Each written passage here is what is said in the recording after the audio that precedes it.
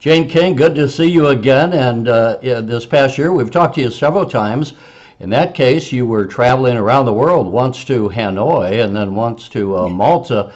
But now you're coming to us exactly from home, and that's really the story that's going on as America has to remain homebound. And you're normally reporting to television stations across America from the Nasdaq stock market in Times Square. And you too are working from home, so Americans are adapting. And how is it? Let's talk a little bit first before we get into how you're doing what you're doing. New York City, which everyone knows is teeming with people normally, is now a ghost town almost in the middle of the day. You sent us a couple of photos, and here's one, Jane, that we can look at, and as you can see, just amazing that this almost no one on the street, someone walking right down the middle of the street there. Whereabouts were these taken? So this was taken in my neighborhood down in Lower Manhattan, a neighborhood called Tribeca. And yeah, this is the middle of the day. I mean, you normally see all these businesses that you can see on the side closed. There's a coffee shop, there's a retail store, there's a restaurant right there on the corner. They're all been forced to close because of this lockdown or this shelter-in-place order. It's just the economic fallout of this is just going to be really tremendous, at least I would say the next year or so. Yeah, you know, I have one of my three boys works in a restaurant business up in Chicago, and so, you know, I'm keenly aware of just what an impact that the whole hospitality industry has had, the hotels, the restaurants, everything.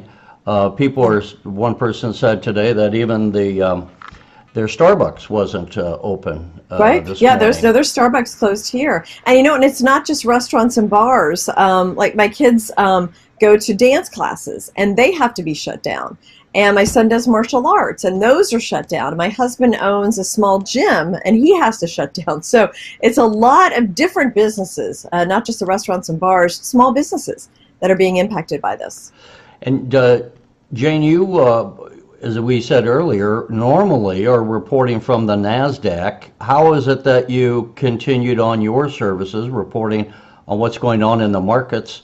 And I should say that obviously these last few weeks, you and I first met while we were both doing local news, and we formed a friendship in part because you and I were both interested in the financial markets where many people just didn't follow them.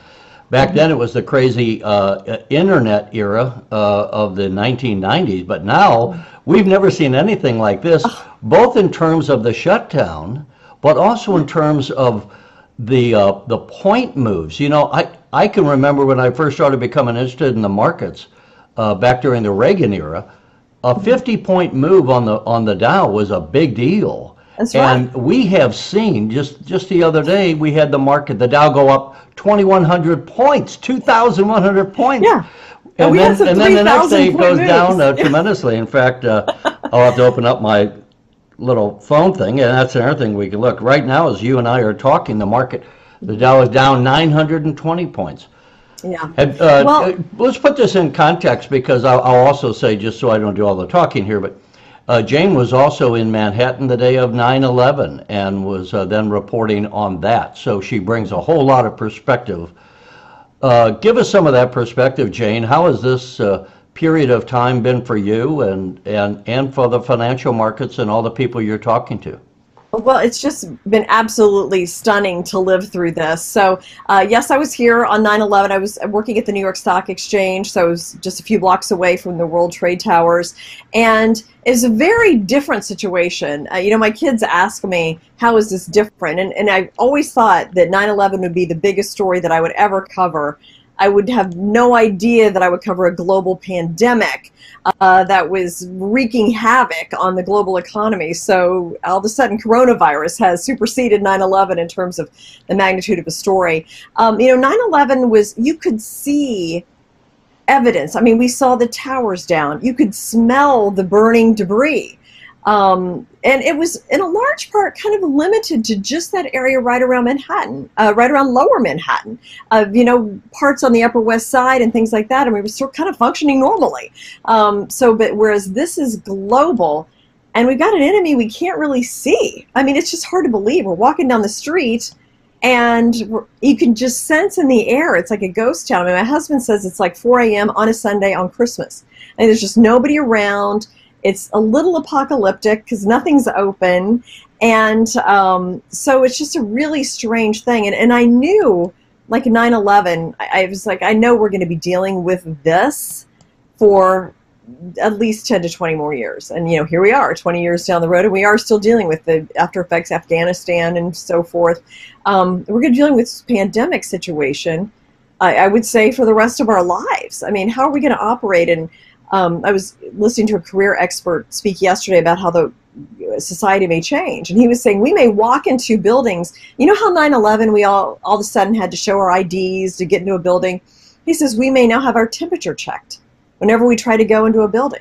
One of those like forehead to ear things that they do in pediatric units, we may have to do that whenever we walk into a building, which seems crazy and like almost like a violation of privacy. But maybe that's the world that we're entering. We're probably going to be doing a lot more video conferencing and working from home now that we've seen it's easy and can be done, and maybe reduce costs in some ways. So I think the workplace is going to look a lot different. I point out to people, I started working from home, and the capabilities that you and I are doing right now, where what I'm doing looks like what we did when I was working at the television station, but that's changed. And I do think the impact, long-term impacts of society are going to, some of this is going to remain, some of it will go back to how it was. We obviously still get out of the house to go to the grocery store. And thank goodness, as I had a recent interview with a trucking association executive, that the truckers are still moving. They're still bringing goods and Amazon is dropping stuff off at your door and all. But going back to the markets, for those who don't know, you and I know that a lot of times people think that the stock markets are just like a plaything for the rich people, almost as if they're going to a polo ground. Why do we have the stock markets, and why should any average Joe or Jane, if they don't invest in the market, why should they care about what happens to the financial markets in New York City? Yeah, well, of course, they're global markets, and people have 401k plans. A lot of their pensions are invested in the stock market, college education funds for their kids. But even if you don't have anything in the stock market at all, the stock market basically gives companies a way to raise money, to be capitalized. I mean, you hear these, Apple's worth $1 trillion or whatever. I mean, when a company is worth that much money, that gives them more ability to hire, to expand, to innovate, to come up with new products. I mean, these iPhones that, we're all using, I mean, these are things that were bought, based on investments in Apple as a company that allowed them to do the research and the innovation. So, I mean, this is, why a stock market exists. I mean, yes, people make money, they get rich, but it's really about giving companies growth and capital to be able to innovate and move forward and expand. Yeah, I tell people that the financial markets are the Bank of the United States, in a way that they're why we have, as you just said, iPhones. It's why Steve Jobs was not just tinkering in his father's garage, but could get out of the garage and create Apple that changed the world because of the financial markets, and it's a different form of currency. And so people should understand a lot of businesses don't just go to the banks. In fact, one of the things I was just saying to someone the other day, Amazon, they said, "Did you buy Amazon way back?" And I go, "No, they went for years without ever having a profit." And how did they grow? And I think it's because they had the currency of the stock market, that they could issue stocks and raise money that way, even though a banker would probably have laughed and said, "Why should I put money in Amazon when you are selling things but you're never making a profit here?" Right. Well, and also, Amazon 5 years ago, I mean, they were ready to get rid of Jeff Bezos because, they weren't really making that much money. And he kept investing in things and the Fire phone and stuff like that. And what Amazon did that turned the corner was started Amazon Web Services, which is their cloud business. And that was when they really started to have the ka-ching that they could go buy Whole Foods and do all these other things. So, of course, they're best known for their delivery, and Amazon Prime is a huge success. But it was really the cloud business that is the money driver at Amazon. Let's talk about now. So normally, as we said, you would be going down and reporting in the wee hours of the morning up until roughly noon or so from the Nasdaq market. You are constantly in touch with people, and you're then going from the Nasdaq market to television stations around the country, and I forget how many, is it like 30 different stations? I forget how many you connect Well, with. there's I do 22 live shots, but there's 90 stations total because I do some recorded reports as well. How is it different? What's the atmosphere are you talking to some of your friends in the financial markets, the professional traders, and then the New York Stock Exchange we were certainly headed this direction anyway, but just pushed everyone off the floor, and all the trading now is being done by computers. Yeah. If you can kind of give us some perspective, what should we expect of Wall Street, and how much concern is there in New York? Because when we hear the president's briefings every day that the Illinois Channel has been carrying live, they say that 60% of the coronavirus is in the New York metropolitan area. Yeah. Is there overt concern up there? Or I know I'm kind of weaving in basically what's the atmosphere going on in Manhattan these days, both with the New York Stock Exchange and the Nasdaq kind of closed down and all this coronavirus floating about. Well, we're all kind of feel like we're living in a movie a little bit. Is this for real? Are we really shutting everything down? And it doesn't totally feel real that this is actually happening. New York, yes, the epicenter here. I mean, this is a very international city. People are traveling all over the world, in and out, and JFK is just as international as can be. So I mean, we're going to have a virus that originates in China, then New York is the logical place where it would be coming to the United States. And plus, it's dense. I mean, we're living on top of each other in these high rises. It's crowded. People are on the subways. We're brushing up against each other at restaurants and bars. And I mean, it makes total sense that New York would be the epicenter for this. So it's just, you hear, I listen to the mayor's press conferences. I listen to Governor Cuomo. I listen to President Trump. I find all of those conferences to be extremely informative, more so than just kind of reading headlines and hearing people complain about it on Twitter. There's a lot of really great information in those press conferences. New York, I don't know. I mean, I feel like, the mayor is being a little too overly cautious. He's talking about months before things, start to open up again. And I feel like that could be it could be detrimental to the city, and that would be really hard to reverse. He's talking about when things would open? Months. Okay. Months. July, August. I mean, people are going to go crazy. That's hard to believe, yeah. People are going to go crazy here. We're yes. locked down here for 2 weeks, and we're about a week into it, and we're not technically locked down. Obviously, you can go out and get your pharmaceuticals, you go to the grocery store, go out and get gas, or go to the bank. In fact, I don't know, have you heard how much of the American population is at work versus not at work? Because we're not really all shut down. No, about half of the American population is under some kind of shelter-in-place lockdown. So, of course, that includes New York, that includes California, Illinois, I mean, Texas for the most part. So very populous states are under lockdowns. Ohio is under a shutdown as well. They've closed their restaurants and bars. So it's a large proportion of the U.S. Yeah. So when we look at the economy, and again, we talked about how the Dow Jones is going up and down like a yo-yo. It really doesn't know which direction to head. It sometimes moves. As we sit here today, the U.S. House is taking up the stimulus bill that's going to be $2 trillion. There's another record breaker. Congress has never passed, aside from the federal budget, has never passed a a package, a financial package in the neighborhood of $2 trillion. That's half. Yeah. That's 50% of our normal annual spending as a nation, or at least for the federal government budget. So right now they're debating that, and the market's down, but it was up strongly yesterday.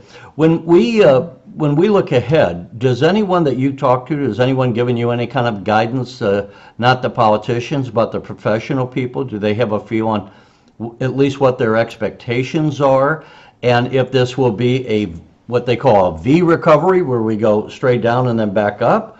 Or is this going to be something more like, under Obama after 2008, we recovered over 6 years, but it was a slow drudgery of a slow thing, yeah. 1% a year growth. Right. Well, first of all, trillion is the new billion, is what I'm saying. I mean, you've got Apple worth $1 trillion, and Amazon worth $1 trillion, and Microsoft worth $1 trillion. Now we got $1 trillion as stimulus package. So I guess trillion is just the new billion, and we should get used to that. I did hear somebody say, there's talk of an L-shaped recovery, so it would just basically be kind of flat for a long time. So we dropped and flat for a long time. Now that we have had this stimulus from the Fed, and what looks to be coming from Congress as well, that has, for the most part, eliminated an L-shaped recovery, which is a good thing. We do not want an L-shape.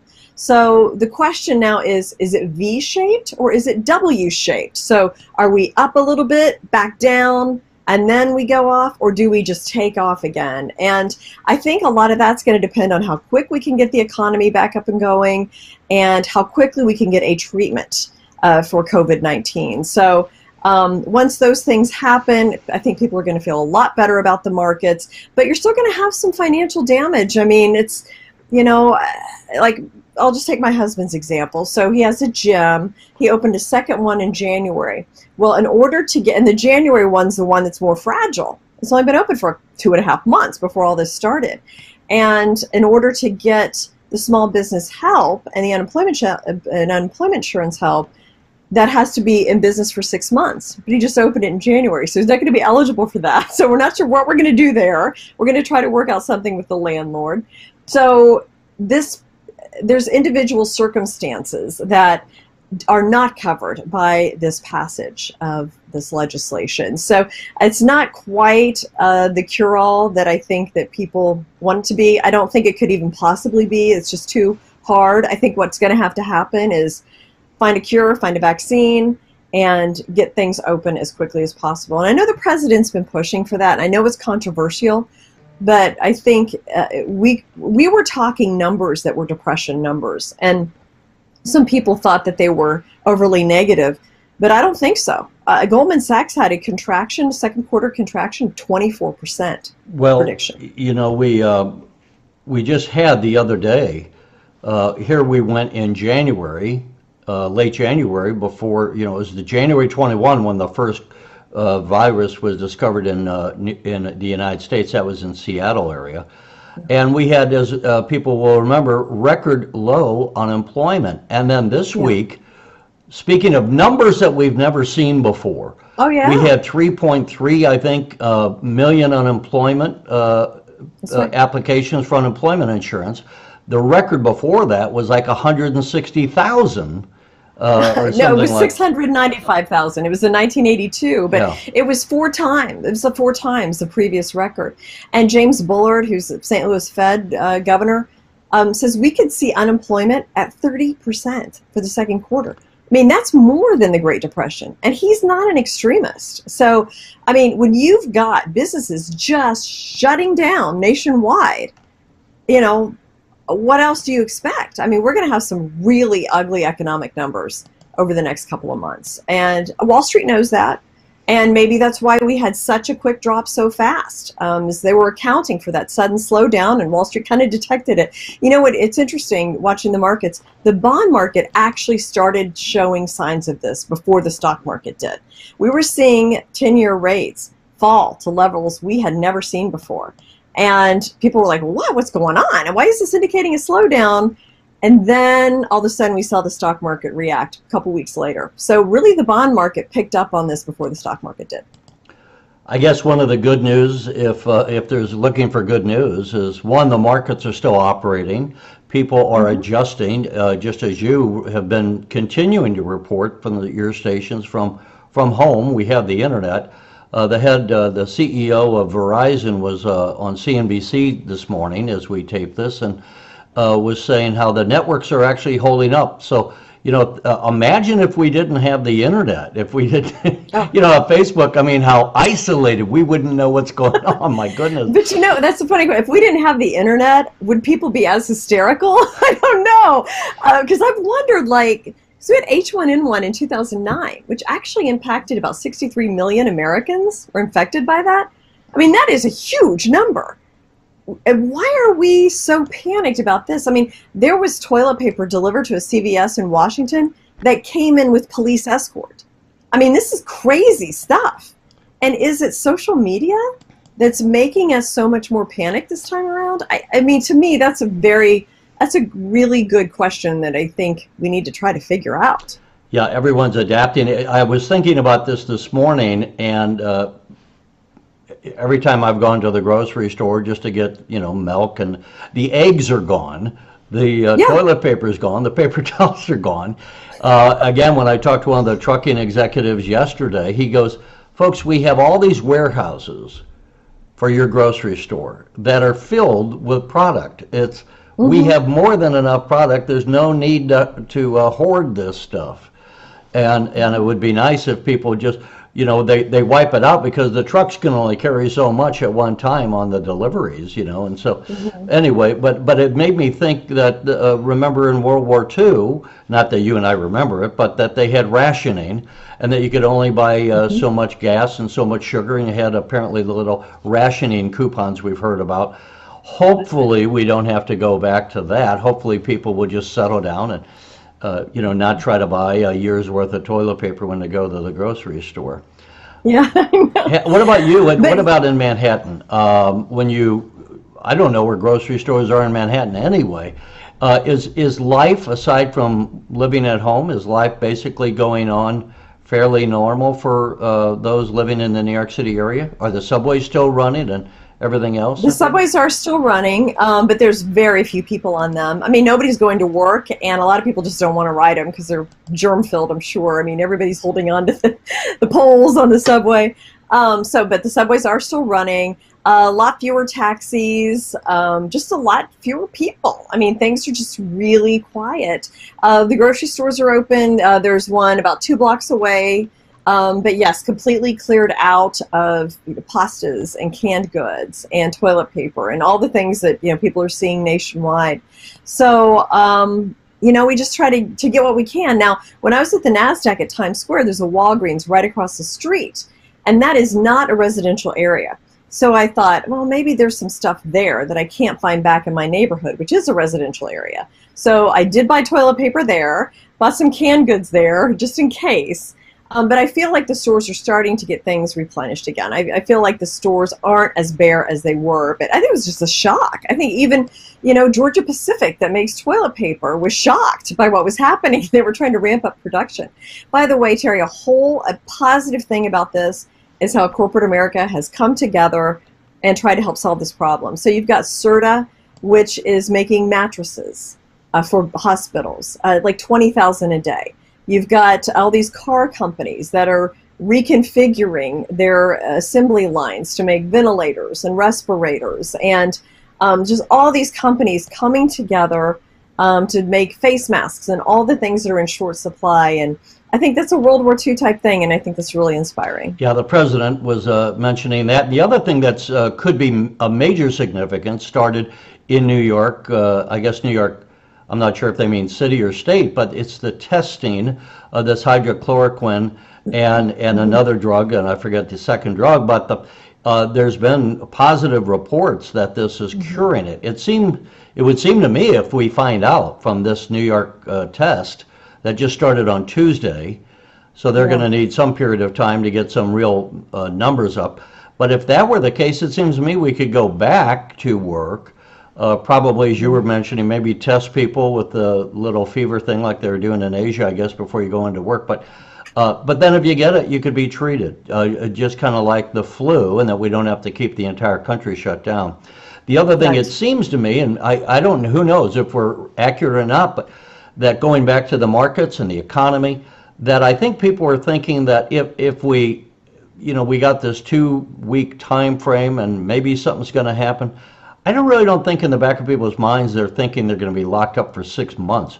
That I still think the expectation of the man on the street and most Americans is that this is going to be relatively short-lived, and then we'll manage to open up the economy in some form or fashion, and maybe it would have to be in stages, but that we're not going to just be locked up like this forever. Yeah, no, I don't think. And you think about, why do people live in New York? I mean, why do we pay so much to live here? It's for the wonderful restaurants and the museums and the shows and the culture and the art, and those things are all closed. And so it's like, you can't keep that closed too long, or you're going to start losing residents. People are going to start asking, why am I paying, so much money a month to rent an apartment if I can't even enjoy the fruits of the city?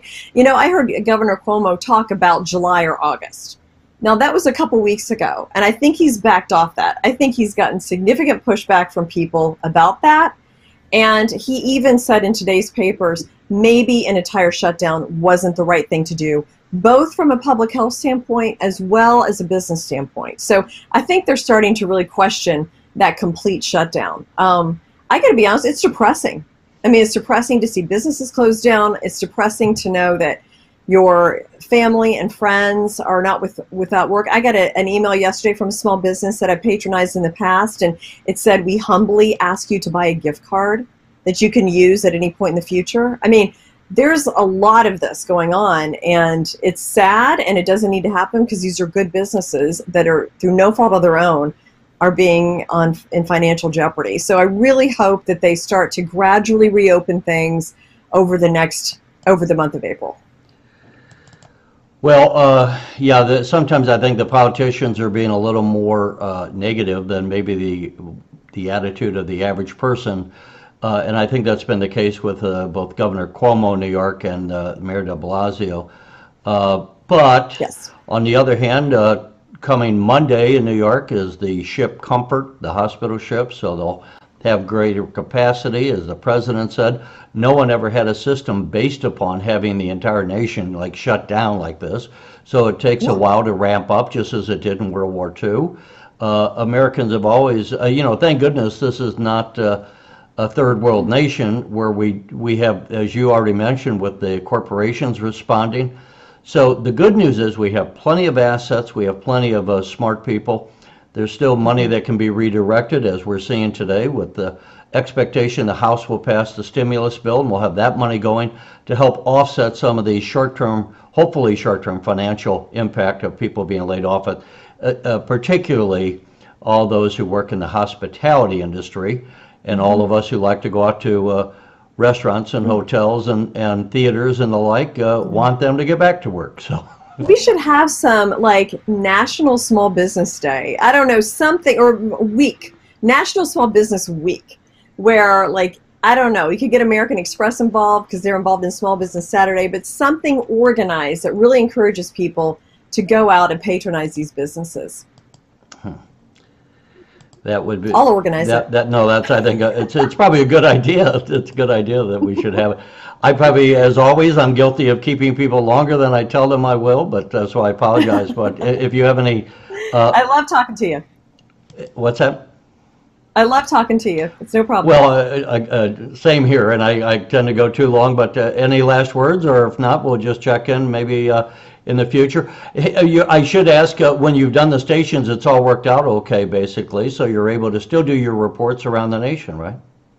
I am. I mean, it's astonishing that I've got this device. It's from a company called LiveView, and I hook it into my router, and it gives me super fast internet, and I pay extra, so I have fast internet anyway because I do so much work on my computer.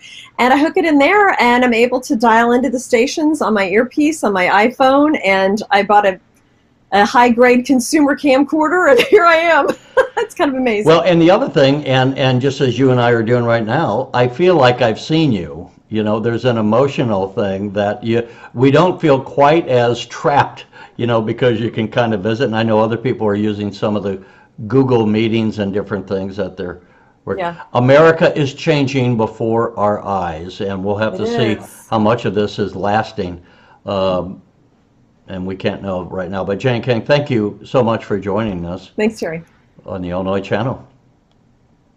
Thanks for watching, and if you haven't already, please consider subscribing to our channel. And while you're at it, please leave us a comment. Thank you for watching.